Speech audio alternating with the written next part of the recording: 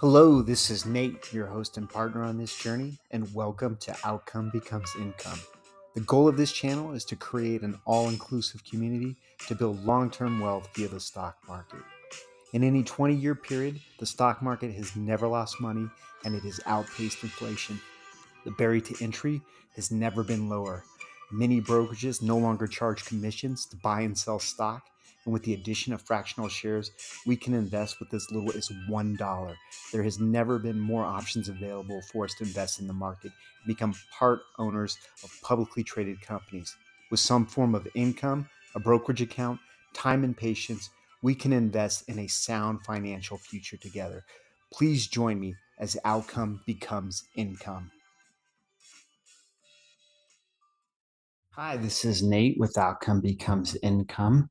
Today, I want to talk a little bit about an article I came across on Forbes. It was written by Jonathan Dash, and it's entitled How Investors Are Costing Themselves Money. I'll leave a link to the article in the show notes if you're interested. And it talks a little bit about Peter Lynch. He was the famed investor of the Fidelity Magellan Fund, and he ran that fund from 1977 to 1990. And while he managed the Magellan Fund, it averaged an annual return of 29%. I did a Google search to find a website. There's a calculator where you can calculate the returns of the S&P 500 with dividends reinvested. So I did a calculation of the S&P over that same time period. Also leave a link to the website I use with the calculator. It's a pretty cool tool if you're interested in. So to put this in context, the S&P 500 over that same time period averaged an annualized return of only 9.55%. And again, the Magellan Fund did 29%. So that's amazing outperformance. And we're talking an outperformance of 3x over the broad market per year.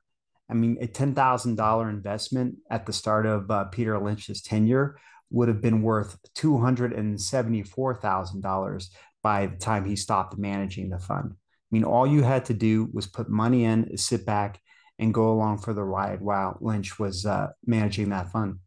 But as the article says, that's not what happened. According to Fidelity Investments, they did a study and they found that the average investor who put money in the Magellan Fund during the time that Peter Lynch managed it actually lost money. They had negative returns. So that's really the point of the article. How does this happen? How do investors lose money? And the simple answer, it's rooted in psychology, and more specifically, our behavioral challenges, and especially when it comes to money management. The article also references a study by Dalbar, and they did this in 2021, and it was regarding investors' behaviors. And the study found that the average equity fund investor underperformed the S&P 500 by nearly 1.5% per year over the last 20 years. And this is the behavior of investors. And it's this behavior at the study traces right back to, again, why the average investor lost money in the Magellan Fund during Peter Lynch's tenure. They didn't get that 29% annualized return. In fact, they did far worse and they had negative returns. So many times, the underperformance is just a result of poor investment decisions. As investors, we should have a well conceived investment plan and the conviction to stick with it. And that's where we can let the magic of compound work happen. Over time, it will just continue to build. But often we get in our own way and we tend to allow our emotions to get involved, and those emotions dictate our decisions and lead to poor decisions. Instead of focusing on our objectives, which was to invest in the Magellan Fund and just let Peter Lynch do all the heavy lifting, sit back and wait and let the investment grow over many years, investors had a tendency to follow the herd.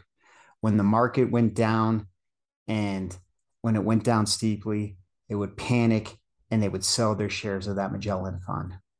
And then as the overall stock market started to recover, of course, the Magellan Fund would also recover as well, and they would buy back in. But it's even worse because a lot of times when they were buying back in, they would wait until the Magellan Fund made an all-time new high, and that's when they would buy back in. So investors were chasing performance and they were trying to time the market. And trying to time the market, this is a fool's errand. Thinking you can predict which direction the market is going to go, it doesn't happen. And all these investors were doing was buying high and selling low. And this is the exact opposite of what the goal of investing is. We want to buy low and sell high. And these investors in the Magellan Fund showed how these investing behaviors are just filled with risk and they lead to absolutely pitiful returns. But it's not just the Magellan Fund. I mean, as the Dow Bar study showed, the average investor today still makes these same mistakes.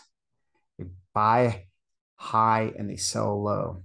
But the good news is the lining here is that we can learn from these mistakes. We could do a few things. I mean, first and foremost, we should know why we're investing. We should also have a good thesis of what we're investing in and really understand our time horizon and know that we're in this for the long term and that the market will fluctuate over time. I mean, on any given day, there's a 50-50 chance that the market's going to go up or down. But we buy quality funds or individual companies and we continue to dollar cost average whatever we can afford and put that in on a set schedule and know that we are holding for multiple decades.